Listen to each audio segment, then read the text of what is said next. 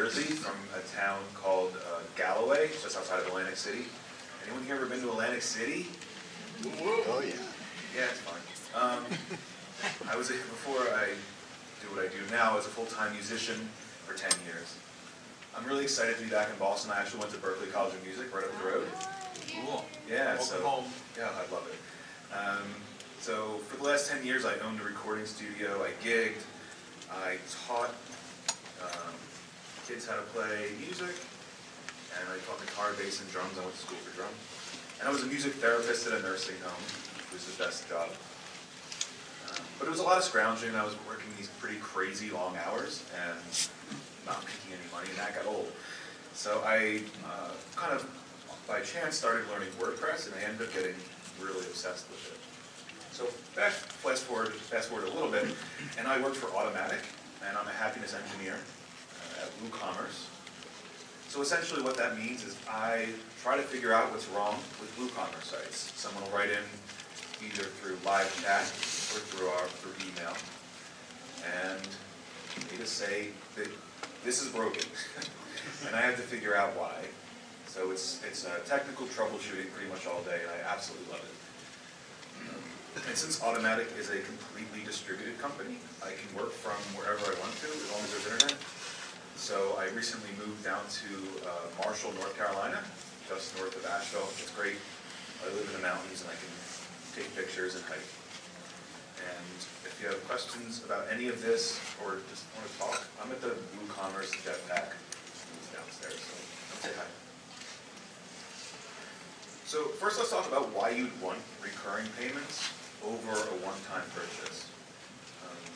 First of all, it's been working really well for a lot of big companies for a long time, but especially in the last few years, we've seen a boom in these types of recurring services. I mean, think about Spotify, Netflix, Dollar Shave Club, and all those like single meal box subscriptions, because they seem to be popping up everywhere.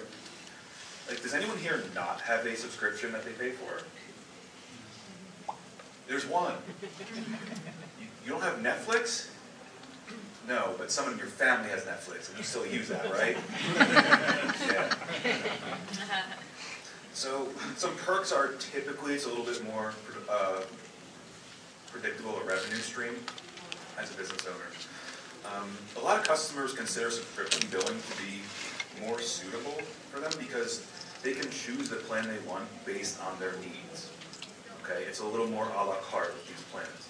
They can upgrade or downgrade their subscription or cancel the subscription if the service doesn't match their expectations.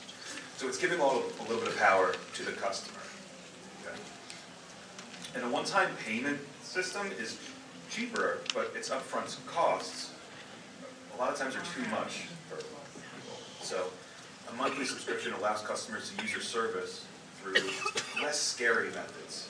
Personally, I'd rather pay $10 a month than $120 at once. So what's needed? First, WooCommerce. Okay, for those of you who aren't familiar with WooCommerce, it's free to use completely. It's free to download. We will never charge per transaction. There's nothing scary or hidden about it. It's open source. Having said that, you do need a payment gateway, right? So that would be Stripe or PayPal. They're the credit card processor of your site. And those payment gateways will always take some sort of money. Just like if you own a brick and mortar shop, they're still going to take a little percentage off the top. That's how they work. You're going to need a paid WooCommerce plugin called Subscriptions. And depending on your application, a extension called Memberships as well. But for now, we're just going to talk about subscriptions. And we'll get to memberships in a little bit. So Subscriptions is developed by a really cool company called Prospress. And if you haven't looked into it, I highly suggest it. And Prospress is a great company, and their support is phenomenal. Before we get talking about subscriptions, you need to go half a step back and mention these payment gateways again. Payment gateways, like I said, are the credit card processors, but not all of them are created equal. The payment gateway needs to have subscription integration specifically built into the plugin. So that means even if the gateway supports recurring payments on its own, it may not support subscriptions. all right? And that's important to understand because we see a lot of people who say, well, I have this payment gateway. Well, it may not work with subscriptions. So some of the more well-known ones are Stripe, First Data, Authorize.net SIM, and PayPal Express Checkout. As of now, there are about 25 official supported ones. Having said that, Prosperous has some pretty great documentation for developers to add subscriptions integration to an existing plugin. So if you or your client is really stuck in a certain payment gateway, you can add that subscriptions integration into their payment gateway. And as a personal side note, I think it's really important to have multiple payment gateways on your site. Some customers don't want to use anything but PayPal, for example, while others, like myself, would be completely turned off by the idea of having to create a PayPal account, which they force you to do now, like no matter what. Even if you're just using your credit card, you have to use a PayPal account. So. Well, you have to because it's a subscription. Not for full payments. I don't think you have to for a full payment. On the WooCommerce PayPal extensions that I just tested this morning, they do. Yes, so I'm not, again, that's why we want to have Stripe up there too. So it's great to let the customers decide what they want to pay or how they want to pay. Also, I seemingly get my credit card number stolen like all the time, and so I always end up changing how I'm paying. There is a document, but it has a very long URL, I can just give it to you later, of what payment gateways are supported by subscriptions. So we're going to go over briefly how to set up WooCommerce subscriptions. It gets a little tedious, I will admit, but we see a lot of people getting some basic things really wrong. So you install subscriptions like any other WordPress plugin, nothing scary there. So after you install subscriptions, there's going to be two new product types. There's a simple and variable subscription. And these are similar to WooCommerce Core's simple and variable products. A simple subscription is just that, and we're going to talk about this in a second. A variable product or subscription is a product type in WooCommerce that lets you set variations on a product with control over prices, stock, image, and other things, dimensions, for each variation. So think about this simply. They can be used for something like a shirt, where you offer small, large, medium, and green, red, and blue. So that would be a variable product. So you don't have to have 9 different products or whatever. So this is what a simple subscription screen looks like in WooCommerce. And as you can see, it's very similar to the simple product screen. Note that these subscriptions can be virtual and downloadable. If it's virtual, it means that it won't be shipped, and that shipping tab on the left will go away, just like your normal simple product. If it's downloadable, it means that there's a downloadable file attached to the product. Okay. So we have the subscription price and how often it renews. And it's actually really important to know the flexibility available for these schedules. So out of the box, subscriptions allows the following schedules. Every second, third, fourth, fifth, sixth, day, week, month, or year. Okay? So having a subscription that renews every 5 days, or once every 2 years, or any combination of those numbers is completely possible. The expire after field allows you to end a subscription after a predetermined amount of time. So the subscription will have a maximum length. And once that expires, the subscription is no longer active, and the customer will have to repurchase. Subscriptions that have never expired, set into that field, but it is up there, we'll just keep renewing as long as the payments are successful, like Spotify. Sign-up fee is pretty self-explanatory, but one thing that's great about the subscriptions is the free trial, and it's important to know that this will get added to the total length of the subscription if it expires. So for example, if you create a subscription of $5 per month for 6 months, okay, and that's a subscription length, and with a 1 month free trial, the subscription will expire after a total of 7 months. Okay? So I think this is such a good way to get people hooked onto your products. Because if they can cancel anytime, it's a free trial, they have nothing to lose. Like let's say a free month for a monthly subscription. I feel like they're more willing to sign up Again, because they have the control. They can cancel whenever they want. On a personal note, that's actually how I did get started with Amazon Prime and with Spotify. Like once I had the free trials, I was completely hooked in. Actually, that's not even true. I forgot that I signed up for Amazon Prime. And it's been like 4 years now, but I just use it, so it's whatever. So you can also, from the screen, set the schedule sales and things like that. And here's what a simple subscription will look like on the front end. So this is using WooCommerce default storefront theme. Now it's not the prettiest in the world, it's very simple, but what I like about storefront is that it's fast, it's unbelievably stable with WooCommerce, it's very easy to customize, and it's free, so that's even better. Okay. Here's what it'll look like if you actually did like add in the free trial and the sign-up fee and all that jazz. Okay. So of course this can be customized your liking, and depending on your theme, it may show this differently. But again, this is default behavior using subscriptions and so forth. Okay, so since variable subscriptions in WooCommerce are similar to Core's variable products, all the subscription information is set at the variation level. So first, we're going to need to add attributes to the subscription. So in this case, I like doing this. This is for like a recurring donation for a nonprofit, let's say. In this case, we're going to do a subscription that has a variable renewal frequency. Okay? So this will allow the customer to select how often they want to pay.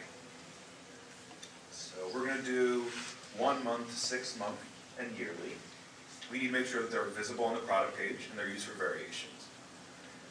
And once we do that, we're going to create variations from these attributes. So now, in essence, we have 3 different subscription products. Okay. So I want to have the cost of the subscription to be $20 a month, $100 for 6 months, or $200 a year.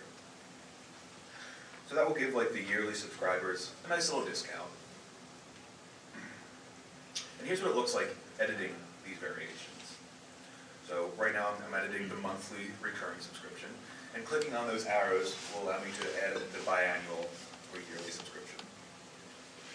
And this is how it looks for the customer on the front end. Of course, clicking on the renewal frequency drop down will change the price.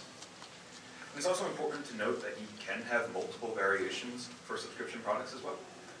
But for the sake of time, I'm trying to make this as simple as possible. Subscriptions is insanely, like, the amount of possibilities you have with this extension is very impressive. So we're going bare bones today. Remember, if you add on things like sign-up fees or free trials, they'll also show on this product page. So here's what it'll look like in the cart for your customer, again, using storefront. It tells them what's due today and when the first renewal is happening. And now, if after this subscription is purchased, they're going to have a nice new subscriptions area in their My Account page. So, again, it's important to note that the customers have the power. They can change their payment method, cancel their subscription at any time. They can change the payment, the recurring frequency, I hope you know what I mean. And we'll get to that in a minute. And I feel like when the customers have the power, it inspires a little more confidence in the product and the company they're doing business with, or the organization in this case. On the admin side, there's a few new things that are worth mentioning. So heading to WooCommerce subscriptions from your dashboard will bring you to this page.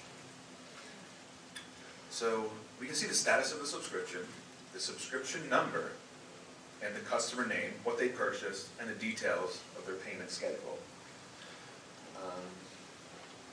So what's great about this is you have the same functionality like as the WooCommerce Core bulk editor too. And when dealing with these subscriptions, you can search by like payment methods. So just seeing people who've paid by Stripe or PayPal or First Data, whatever, and searching for a product or for a customer. It's I have a lot of control over this one screen.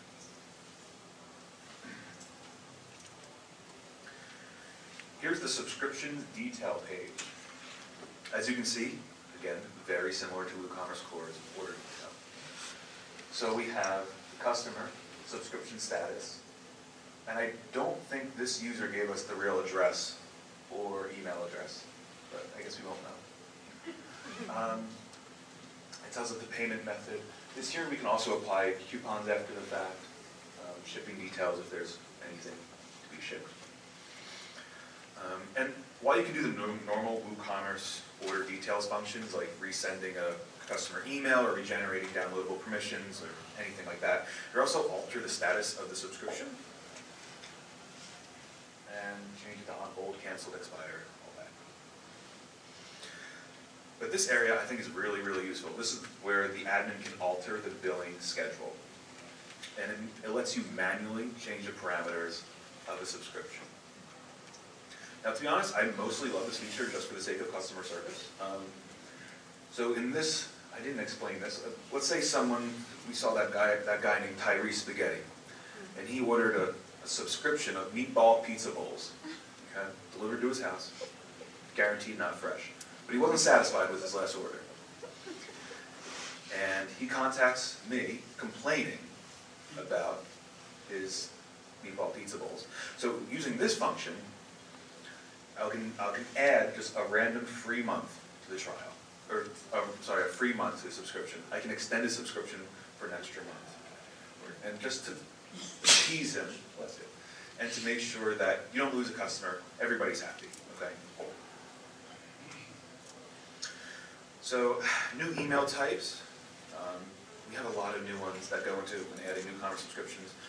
All of these can be customized and extended using a plugin like follow-up emails or something like that. We'll get to that in a minute. Excuse me, I'll get some water.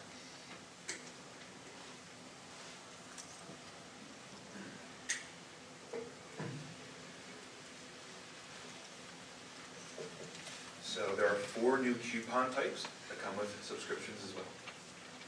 Sign-up fee discount, sign-up fee percentage discount, and same with recurring products. And you know who loves coupons? Like, literally everyone. Right? So I think it's such a great way to reward loyal customers and introduce new ones to your products.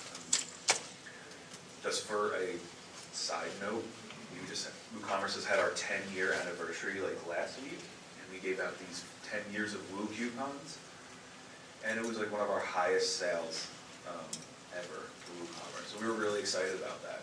People love coupons. Let's give them out. I think it's also such a great way for your customers to upgrade their subscriptions.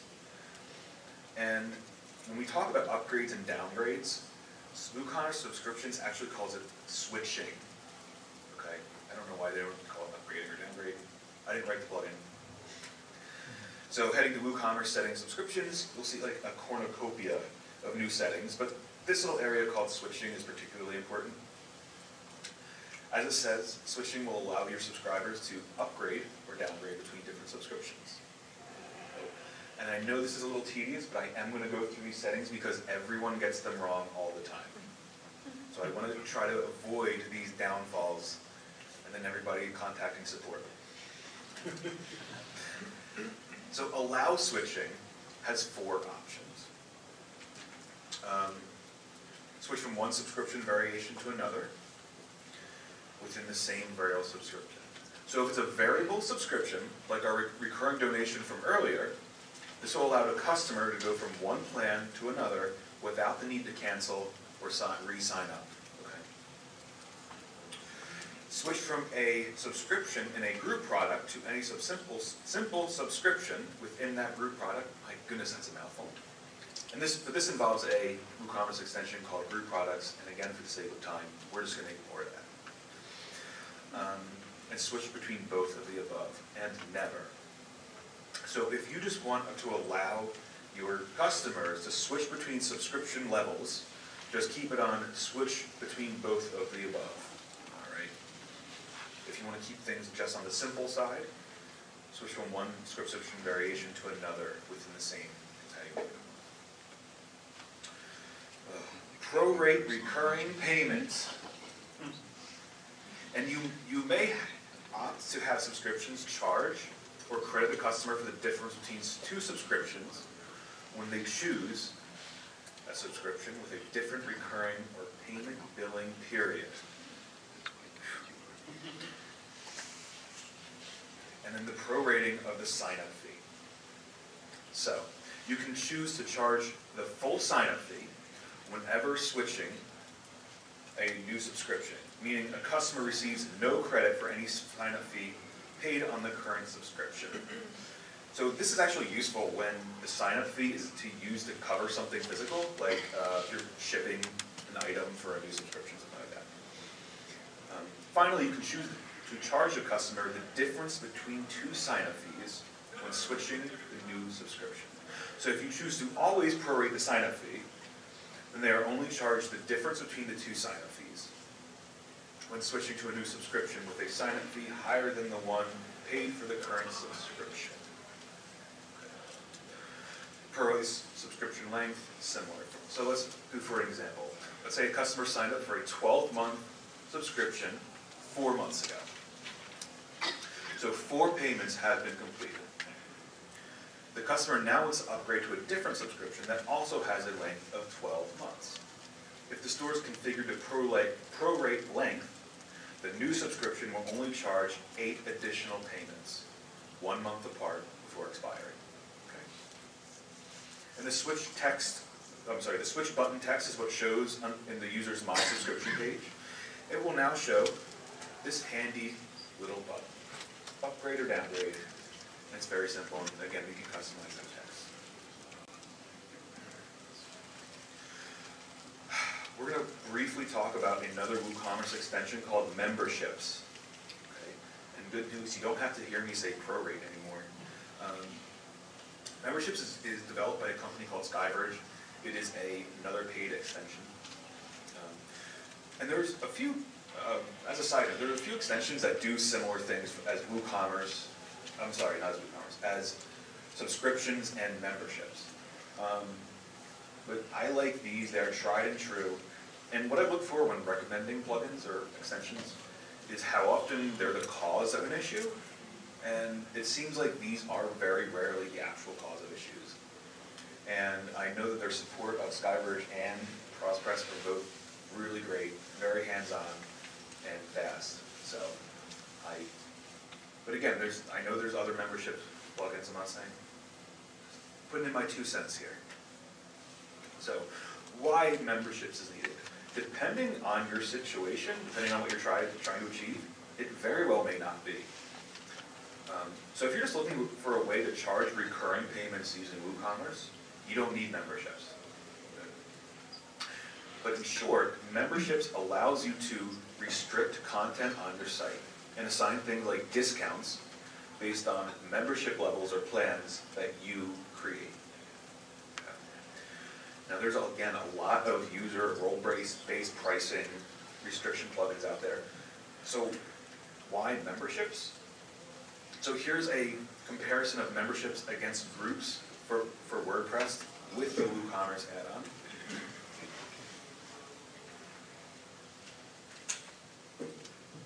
Now, I actually recommend groups a lot. I think it's a great plugin.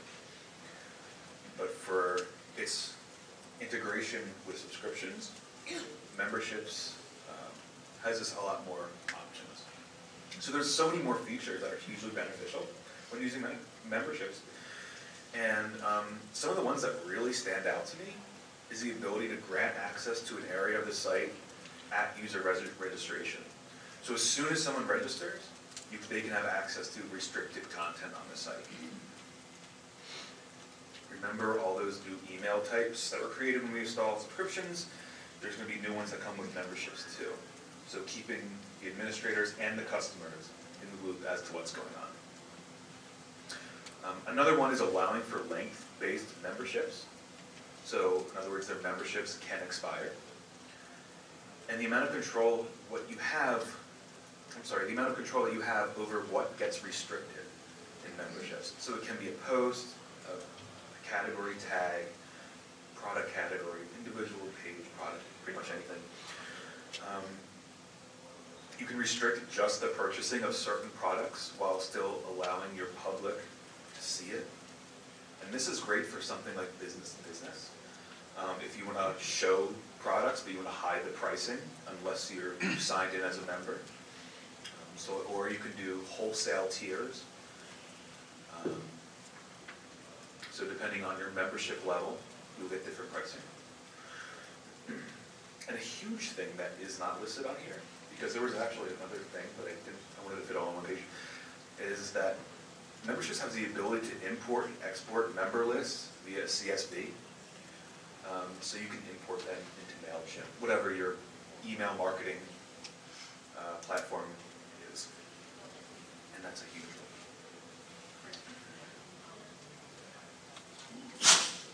Blessing. So, memberships and subscriptions integration. In essence, memberships allows you to restrict content based on subscription. Okay? So what does this exactly mean? Remember that subscriptions really only enables recurring billing on your WooCommerce site. It does not restrict content. So when teamed up with subscriptions, you can grant access to areas of your site based on a customer's subscription level. And you can allow access to different areas, different products, custom taxonomies, whatever, depending on membership level. And those memberships will have that recurring billing support of subscriptions. Another big thing with this for memberships in particular is it's able to use a free trial period when tied to a subscription product. And if the subscription uses a free trial, you can decide whether content should be included in that trial period or not. And all that subscription switching we were talking about, memberships also supports that upgrade or downgrade of memberships and subscription plans. So when a subscription that is switched or suspended from your customer's My Account page, the membership will also be switched. That's tied along to it. And very briefly, I'm just going to show you how this is done. So we're going to create a new membership plan. In this case, it's only for customers who purchase that Meatball Pizza Bowl subscription. So, slug. So granting access upon product purchase, Meatball Pizza Bowl, that's a subscription, and it's going to be tied to the subscription length. On a side note, has anyone actually had a Meatball Pizza Bowl before? I wish. It's from Olive Garden. Hold on. And I haven't had one, but I really want to. I mean, you know what's in it. I don't have to describe the ingredients. It's a Meatball Pizza Bowl. But I've never met anyone who's actually had one. I'm not saying anything. Why is that? I don't know. I just want to know also why they created it in the first place. Like they went to KFC and found, like they saw the bowl that KFC does, and they're like, "Yep, we're doing that." Well, and Domino's hasn't done it yet? Yeah. Hello. All right. In the restrict content tab, I've added a restriction rule. So in this case, I only want customers who have the Superfan membership, which is, remember, tied to that Meatball Pizza Bowl subscription, to be able to access a particular page on my site called Superfans Only. So when you add a restriction rule for content, it will no longer be public on your site. So by adding a rule for any page codes taxonomy, it will be restricted and only can be accessed by members of this plan or members of another plan that specifically grant access to the product. So of course I can add other rules. Sorry about that. Like restricting products to be only seen or purchased by customers who have this membership. Or a big one is actually the ability to add different pricing tiers for different membership and subscription levels. So let's say like for $5 a month, you see this pricing. If you pay $10 a month, you see a different pricing. But again, for the sake of time, I am going to admit all of that. Try to keep things simple. Once a membership is purchased, the customer will have a new set of options in their My Account page. So this is the new memberships area. From here, your customers will be able to manage and see the details of the membership, like seeing what content or products have been unlocked for them, as well as any product discounts. So when tied to a subscription, like this one, the Manage section will also allow your users to see the details of that subscription. So let's take a look at that page, that super fans only page, and what it'll look like for users, customers who aren't members of the subscription. In this case, I've configured memberships to show a message on restricted pages. Now, you can also opt to completely hide the page. And by completely, I mean it will 404. It will not show up in search engines. It will not show up if you search your website. It will not be indexed. So if you really want to hide content behind memberships or subscriptions, that's the way to do it. In this case, you can also set up a redirect. So looks like you aren't a fan of this. If you try to go to this restricted page, it's actually going to put you into the subscription tied to it. Okay? But since we do have that subscription, we're able to see the content, which are the meatball pizza bowls. Look at that. That's a real thing. The world we live in, right? On the admin side, you can see there's a lot of new information for members, including what parent and subscription numbers are associated with the membership. And this is a miscellaneous side note for those of you who don't know. If you look at the order and subscription numbers for this membership, they're order 90 and subscription number 91. So something to remember about how WordPress works. Everything is essentially a different post, right? So if a subscription number and a subscription number and an order number cannot be the same. They're two separate posts. Another example, like let's say I just received an order and it was order number 10, and in the meantime I publish a couple new products and I put a new page up. The next order I get will not be order number 11, will be, right? Because those new post types. So if this does bother you, if this is just a way, this is just how WordPress and WooCommerce core work. If this does bother you, there are extensions you can do to get like sequential order numbers, because it's sometimes tricky with accounting and stuff like that. Just a little FYI. So before I finish,